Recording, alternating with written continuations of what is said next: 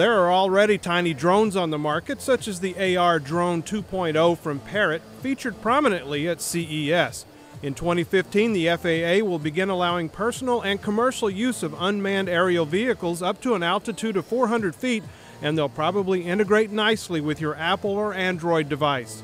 You can think about things like health and fitness, which are built around smartphones and tablets, using those devices as the interface layer, and personal drones would fit right into that category. You control them with your smartphone or a tablet.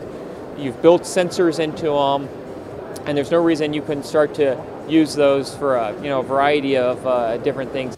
For now, drone use is restricted to military and law enforcement use, such as the Puma AE and Wasp AE, developed by California-based AeroVironment. But the implications of personal drone use are staggering. FedEx has long expressed interest in the cost savings of unmanned aircraft, and uses from agricultural to recreational are many. I'm excited, everything from the implications for better security right through to, if you're an extreme sportsman, having your drone taking pictures of you skiing off the cliff.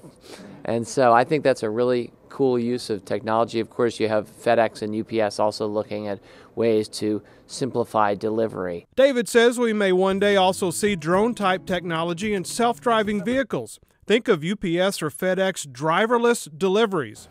Until then, you may have to settle for footage shot from your personal drone of yourself in Google's self-driving car.